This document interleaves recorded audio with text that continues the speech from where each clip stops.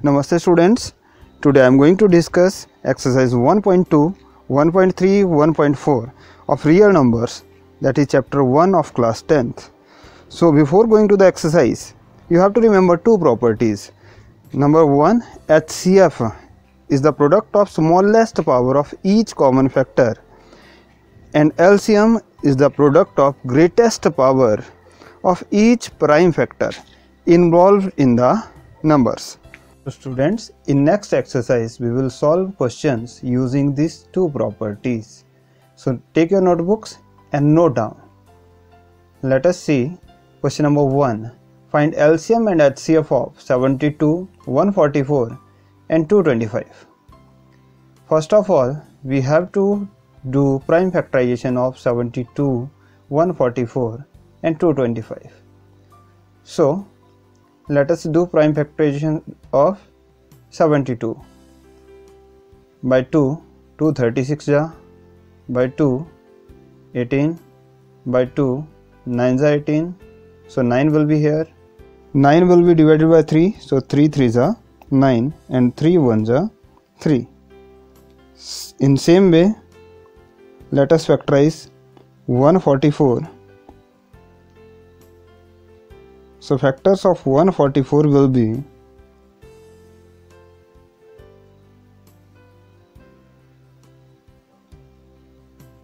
by 2, 72 2s are, by 2, after this it will be same like 72, 236 ja, 2 18 ja and 2 9 ja, 3 3s are and 3 1s are 3. Same for 225. Factors of 225 will be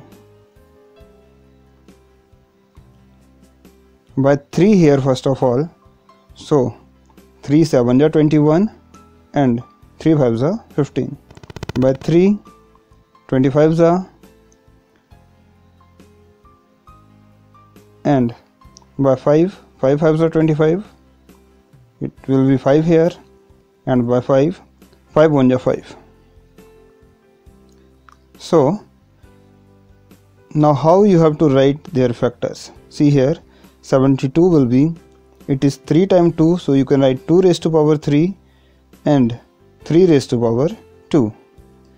So factors of 72 are 2 raised to power 3 into 3 raised to power 2. Same for 144, it is 2 raised to power 4 into 3 raised to power 2. Same for 225, it is 3 raised to power 2 into 5 raised to power 2.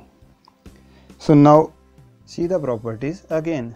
Product of smallest power of each common prime factor is HCF, and product of greatest power of each prime factor is LCM.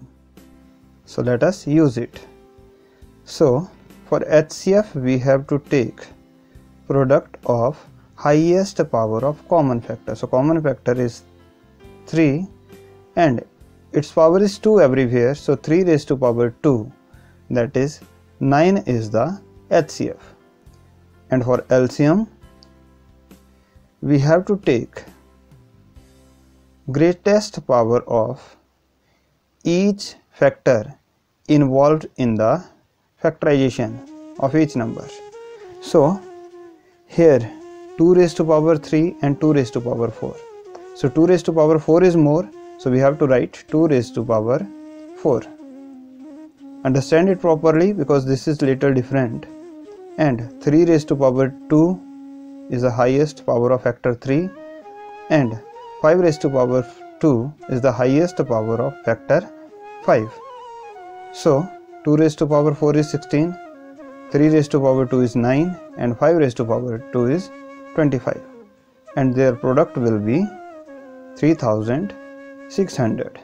For 3600 is the LCM of 72, 144 and 225. Next question is, check whether 6 raised to power n can end with the digit 0 for any natural number n. So the solution will be 6 raised to power n can be written as 2 into 3 raised to power n, because 2 and 3 are the factors of 6. So which can be written as 2 raised to power n into 3 raised to power n. So dear students, a natural number can end with 0 if its factors are 2 and 5.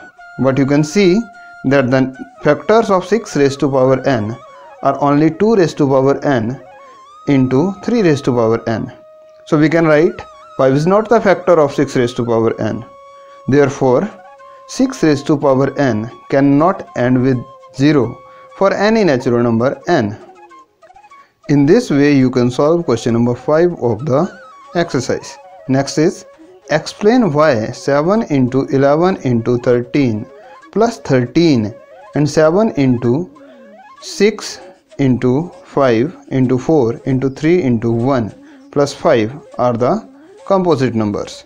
So let us take its one part. That is, solution will be 7 into 11 into 13 plus 13. So 13 is alone, you can write 13 into 1. So let us take 13 common from both numbers. So 13 is common, inside it will be 7 into 11 plus 1 in the second part is equals to 13 into 11 7 ja 77 plus 1 as it is, so it is 13 into 78. Let us further factorize 78. What will come? 13 into 3 into 2. So its factors are 13 into 13 into 3 into 2. So we know that in prime numbers there is only one factor, that is the number itself. But here the factors are more. That is the reason that 7 into 11 into 13 plus 13 into 1 is a composite number. I repeat, because it is having more than 2 factors. But prime numbers having only 2 factors, that is 1 and the number itself. Next is, it is your question number 1 of exercise 1.3. Prove that under root 5 is irrational. To prove it, we have some standard steps. So let us take under root 5 is a rational number. So first step is, let under root 5 is a rational number.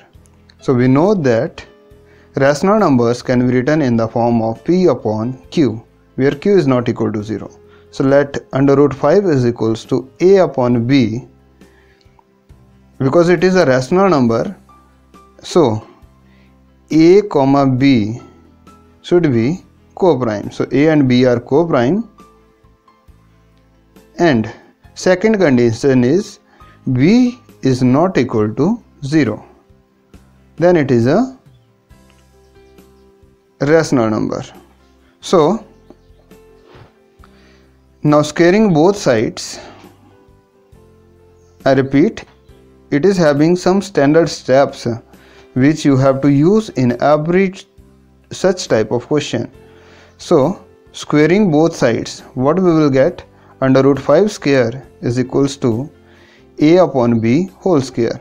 Under root 5 square is 5 and a upon b whole square is a square upon b square. Cross multiply, what you will get? 5b square. 5 into b square is 5b square is equals to a square. From here we can see that a square is 5 into b square.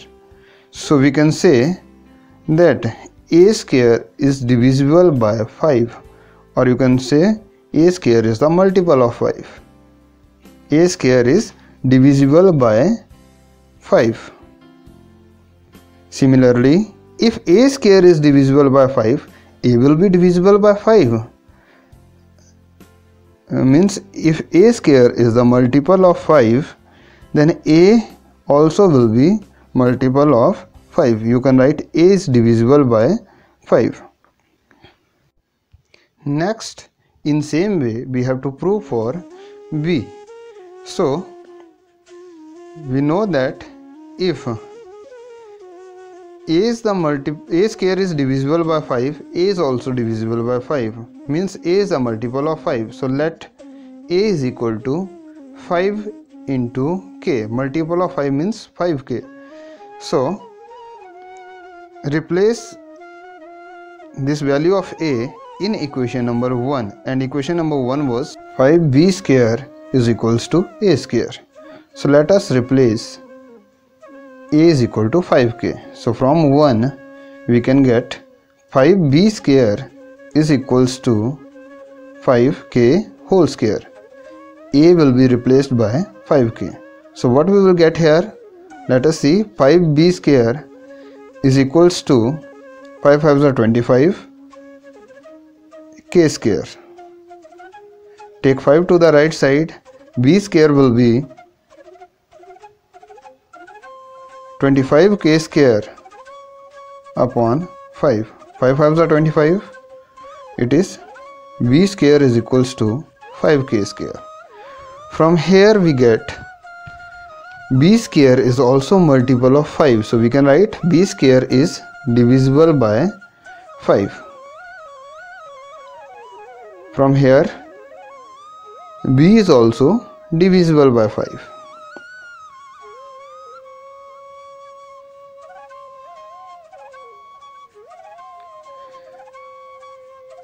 But in the starting of the question we supposed that a and b are co-prime.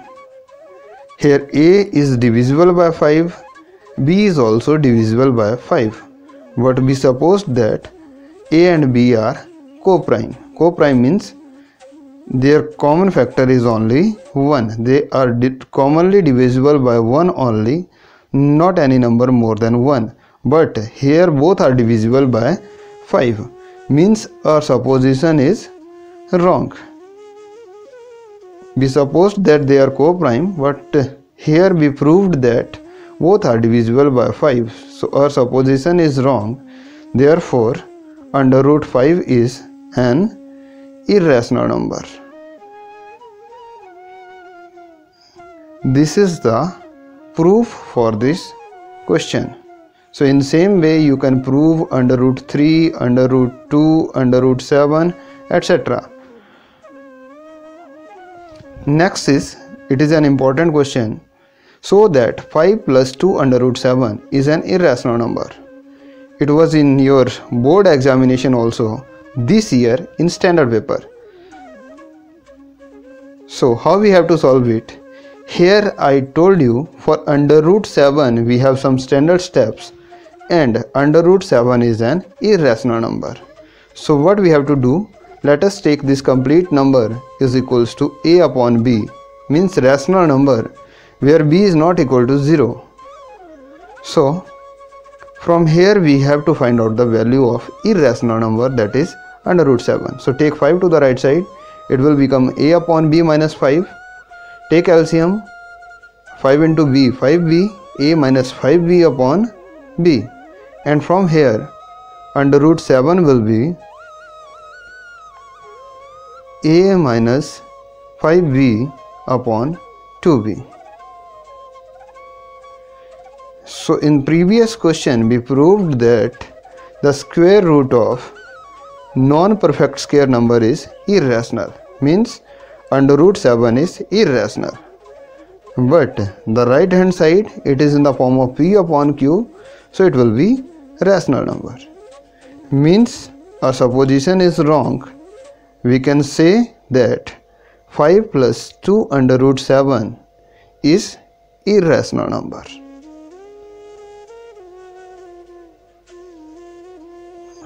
Five plus 2 under root 7 is irrational number. In same way you can do exercise 1.3 of your chapter 1, that is real numbers.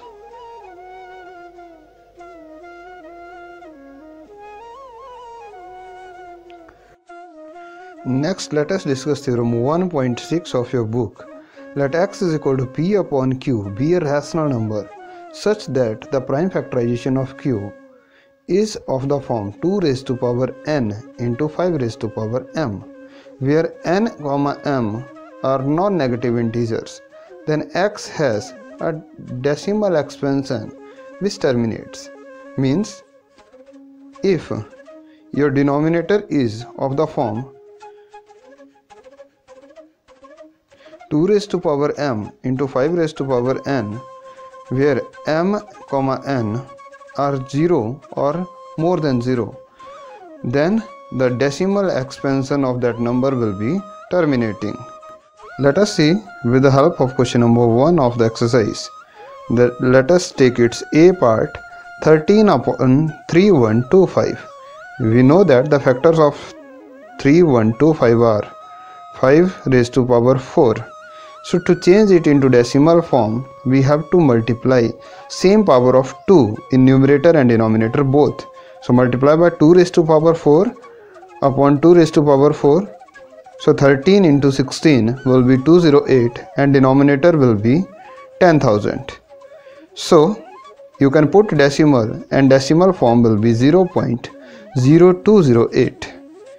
In same way, here we have 29 upon 343. Here the denominator will be 7 raised to power 3, which is not equal to 2 raised to power m into 5 raised to power n, where m, n are greater than and equal to 0. So it is non-terminating and repeating. In this way, you can solve all the parts of question number 1, and you can also try question number 2 and question number 3 of this exercise. Thank you so much. Have a nice day.